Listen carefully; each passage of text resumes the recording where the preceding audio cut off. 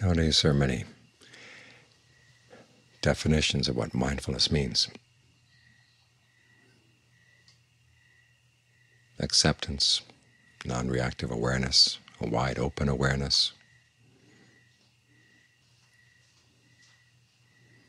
In fact, the definitions are so many that one writer said that mindfulness is this very mysterious quality. It's this one thing that does so many different things for the mind. It wasn't the nature of the Buddha to deal in mysteries. And for him, the definition of mindfulness was very simple: the ability to keep something in mind, hold something in your memory. And the question is, why is it important to develop that quality? Why do you need to develop this ability to keep something in mind? Well, the answer is suggested by someone who actually had a different definition of mindfulness. This one teacher defined mindfulness as this basic awareness, or bare awareness in the present moment. And went on to say mindfulness is not hard, it's remembering to be mindful that's hard. And that's the point right there. We tend to forget what we're doing as we're meditating. We're here to train the mind, to understand how the mind creates suffering for itself and how it can learn not to create suffering. And all of a sudden we find ourselves running restaurant reviews through the mind, plans for tomorrow, memories of childhood coming through, and say, boy, I haven't thought about that for a long time, let's look into that. And 5 minutes later you wonder, well, wait a minute, I'm supposed to be here meditating. The ability to step back and watch the mind is central to the path. And that's what we keep forgetting to do. We tend to plunge in. The Buddha said that he got on the right path to practice when he realized that his thoughts were of two types: thoughts that led to suffering and thoughts that led away from suffering. Thoughts that were unskillful and thoughts that were more skillful. So he said he was going to divide his thoughts into two types, which meant that he had to step back and look at them to see what quality of mind was motivating the thought. If there was sensual desire, ill will, thoughts of cruelty, he knew that that kind of thinking was going to be unskillful and he'd have to hold it in check. If the thoughts were devoid of those qualities, then they were okay. And he could allow the mind to think in those directions.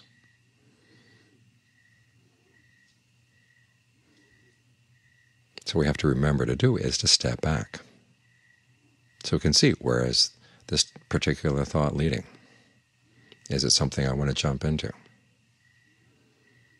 Or is it something I have to hold in check? So in other words, you can't really jump into any of your thoughts. You have to watch them as a cause and effect process. So you can see how they're skillful, how they're not, where they're coming from. If you're in the thought, you can't see this. Or if you're reacting to thought in a way that says, I don't like this thinking, I'm ashamed of myself to be thinking this, I'm going to put it into denial, I'm not really thinking this thought, or maybe it's not so bad after all, then you've left the training. Because we are in training here. And even though there may be a pleasure in following some of the thoughts, we have to remind ourselves, okay, it's a pleasure you have to forego for the time being, because you really want to understand, why does the mind cause suffering? If you don't step back and look at the mind's thoughts, its thinking processes, you're never going to solve this problem. So in the same way that an athlete has to forego certain pleasures while he or she is in training, while we're in training, we have to forego the pleasure of plunging into our thoughts and riding them off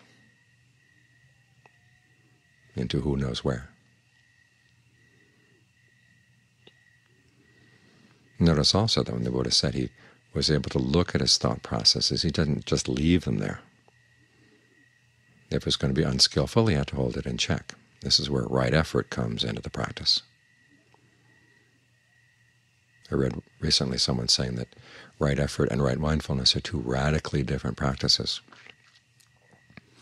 But the question is, well, why did the Buddha put them together in one path, and how did he say that right effort led to right mindfulness, and their right mindfulness helped right effort? They're supposed to go together. And the Buddha's image of mindfulness is of a gatekeeper at a large fortress. He has to be very careful who he's letting in and who he's not letting in. He has to be able to recognize who's the enemy, who are the friends. In the same way, once you see that a particular line of thinking is unskillful, you've got to figure out some way to undercut it, to go back through the causal process and find where is it that in the mind that you can actually cut off that kind of thinking, not get pulled into it. You have to understand, where is the gratification in that thinking? What are you getting out of it as you think it?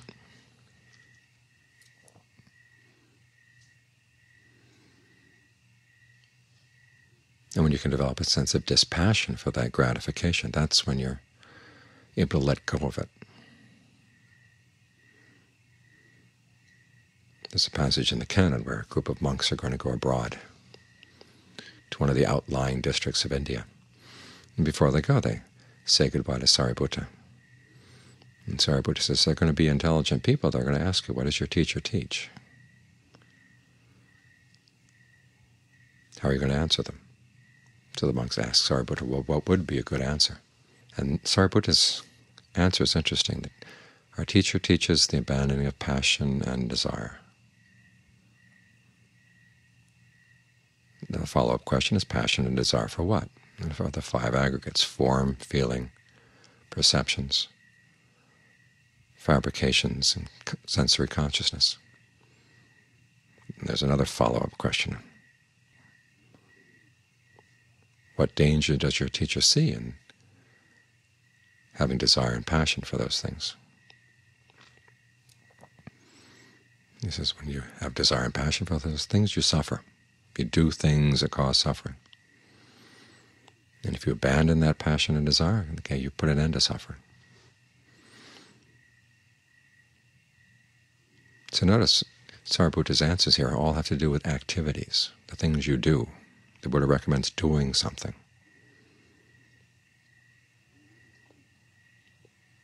He doesn't say that our teacher teaches Four Noble Truths, or our teacher teaches emptiness, or that not self. He says you've got to learn how to undo these activities that cause suffering. Learn how to abandon them.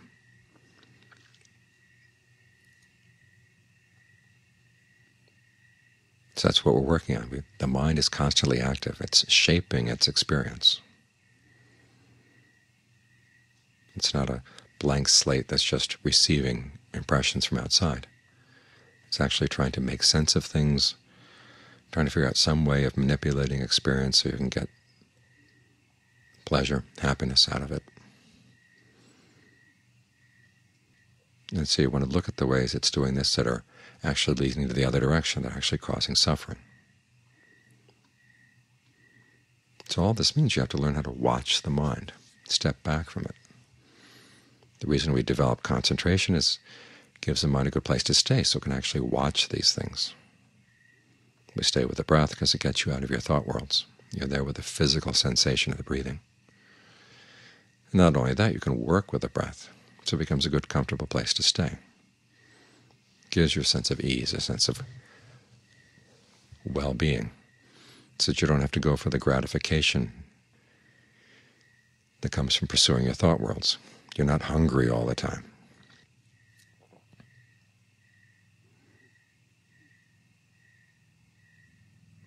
So we work with the breath. At the same time, in working with the breath, we begin to get an insight into how we are shaping our experience and how to do it well. We develop our sensitivities, our powers of judgment.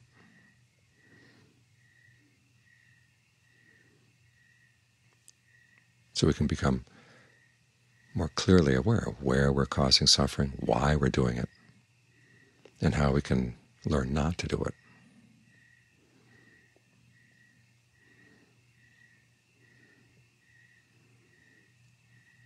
So to stay with this training, you have to develop your powers of mindfulness, the ability to keep reminding yourself, we're here to learn about the mind.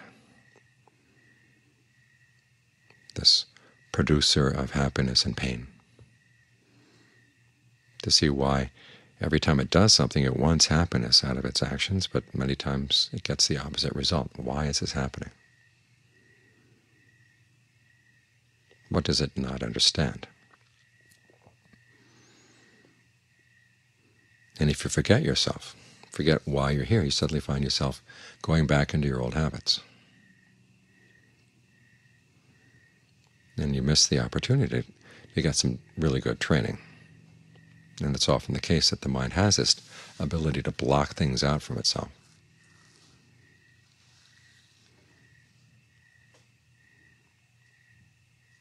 When it's about to do something that part of it knows is unskillful, but the other part wants to do it.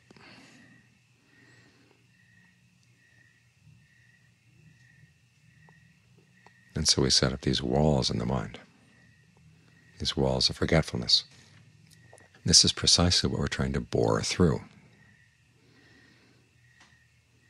So we can see the connection between an action and its result, and the connection between the thought and the motivation for the thought.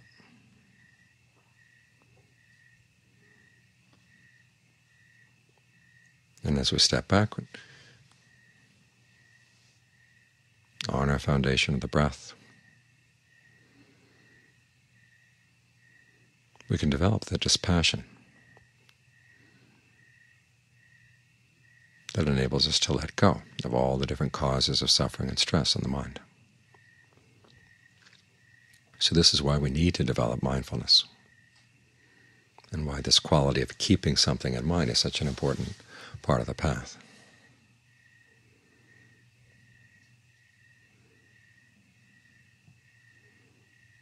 So if you find yourself tempted to go jumping into your plans for tomorrow, remind yourself you planned tomorrow.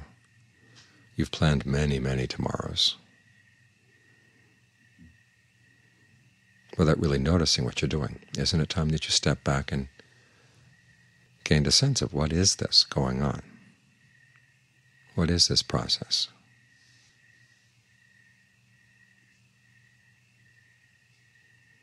Because it's only when you step back that, as the Buddha said, you begin to see things you never saw before, realize things you never realized before, and taste a freedom that you've never tasted before.